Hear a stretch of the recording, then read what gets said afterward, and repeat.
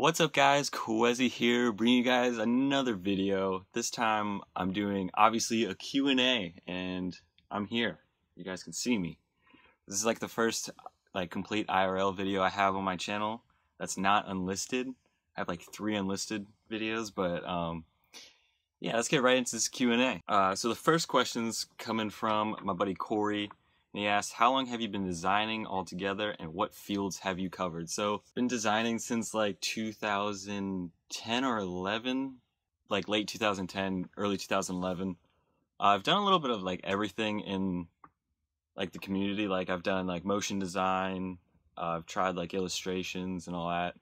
I like to stick to like the logo designing because that's actually pretty fun. I like drawing all the logos.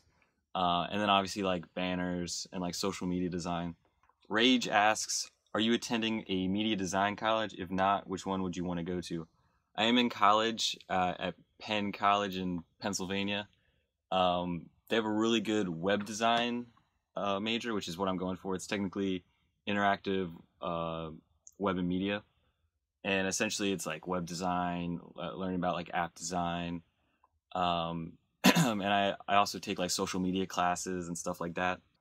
Braden asks, will you be doing a setup video anytime soon or a face reveal? This is a face reveal. I actually do have a setup video coming out maybe next week.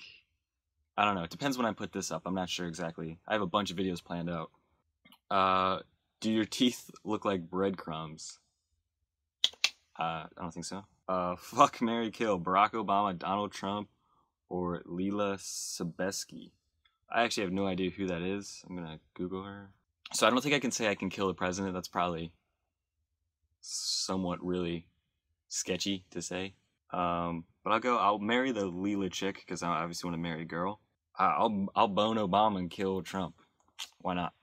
Where do you see yourself in 5 years? Oh, I don't know. Well, obviously graduated college, probably working, living either in like still stay close to Philly, or maybe like live in like the Carolinas or something.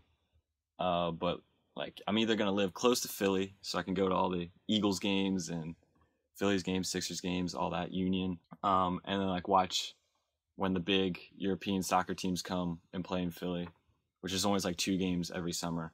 So I like want to catch those. And then if I'm not living in Philly and I'm away from my sports teams, I want to go live somewhere warm. Masks asks, who's going to be the new Eagles head coach? I have no idea. I know they interviewed the offensive coordinator for the Giants. They interviewed their own offensive coordinator, Pat Shermer. I think that's how you say his name. And then they interviewed some guy for the Cardinals, I think. But I have no idea. I just hope they don't get a college coach, that's for sure. When did you first start designing and why? I started designing like late 2010, early 2011. For a YouTube channel I created with my friends. We couldn't find anyone to like design for us, so I took it as my role to try, and eventually I liked it and kept going. Alright, Kimbo says, Qehzy, useful trick, thanks. That was a comment on the tutorial. My question, what do you think about the design game and the designers in YouTube? Because I see a lot of inactivity. 2 years ago there was many contests and video speed arts, and it was like a very fun and competitive. I also see that many people quit the design game, like Robbie Reflect Vader, Artistics, Composited. What do you think about all these things? Well, the design game has switched from like people designing like on YouTube, uploading speed arts and all that, trying to grow their YouTube channel, to Twitter. And I'm trying to keep a balance between both. But it's kind of lame seeing everyone not uploading, because I think one thing that really helped grow the community was the speed arts and the videos. Like everyone would check them out, and it's always fun watching people create something really, really awesome. Like you can see the final product and be like, wow, that's nice. But if you see the whole process through a speed art, you kind of appreciate it more. So I still upload a speed art like every 2 months. I try with all the tutorials and things. So a lot of people quit that. That's how the game has changed. And I think a lot of people are quitting because they're moving on to better things, and design's not their field really. I only stick around because it kind of helps me and it's a fun thing to do in my free time. What inspired you to do graphics? Well, I already mentioned why I got into it. What inspired, I guess this could be why I inspired to keep going with it. And I just found it fun, and I liked creating things, and just the whole creation process like fascinates me. And I love going from like nothing to something like amazing and just stuff like that, or transforming a scene.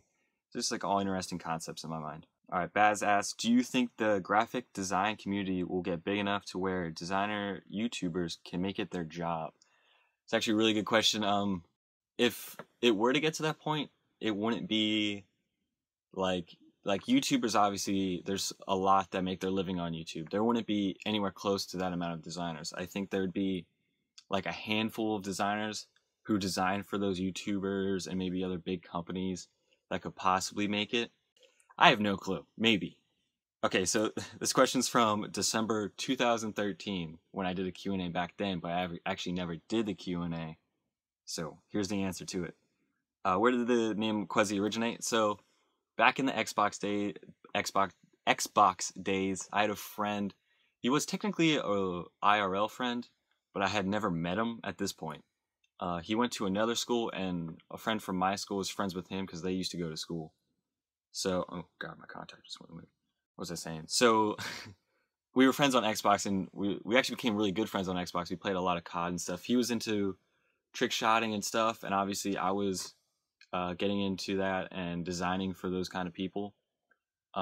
He never did the YouTube scene, but he did watch it, and so he wanted to change his name to something OG because that was like the thing back in the day for trick shotters to have like an OG gamer tag if they weren't in a clan. He sent me a list of a bunch of the names that he might be changing his name to, and one of them was Qehz, Qehz.